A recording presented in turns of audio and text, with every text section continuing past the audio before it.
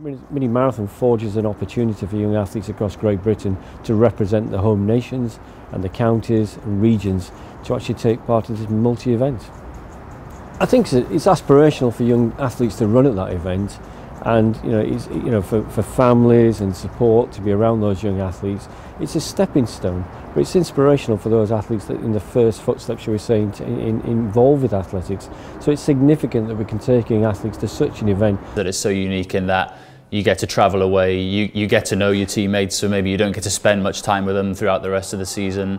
Running's often such an individual sport as well that these chances to race as a team are often quite rare. And so the mini marathon provides athletes with an opportunity to represent Wales along with their friends, teammates. And it's just, I guess it's great preparation for future events, because going to events like the Commonwealth Games, speaking from experience, going back to the memories from the mini marathon, those were almost my first memories of staying away from home.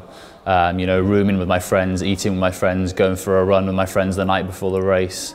And so I think it gives you a really good sort of insight into what life as an athlete can be like moving forwards. Yeah. A really good relationship now with Welsh schools, and the partnership between Welsh schools and actually understanding the competition strategy that we're trying to build in Wales.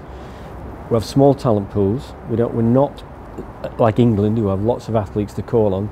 So what we're trying to do is actually first of all protect that talent pool and invest in that talent pool properly by creating the right sort of competition environment. So previously they were selected over 3 to 4 events, and what we're trying to do now is just target the 3K event, time trial, acts as a performance indicator or a tracking tool that we can see how athletes and young athletes are progressing. Okay, so the mini marathon selection process this year will be a one-off 3K time trial. The time trials will be held across all 4 regions of Wales, in each age group eligible for the mini marathon. And then the winner of each race in each age group will be selected for the Welsh team. And then we'll be looking at the results across Wales for looking at the next fastest losers to be selected to make up the team of 6. Yeah, there'll be 2 reserves also selected per age group as well. Again, looking across the whole of the results across the regions. They just need to contact their regional coordinator, just give their name and their age group. There's no fee to enter the event, or the event is free of charge. So there's 4 regional coordinators within Wales. Liz Davis, I'm the regional coordinator in the south. Darren McAtee next to me is the regional coordinator within the east. Delith Brown coordinates the west, and then John Messam coordinates the north.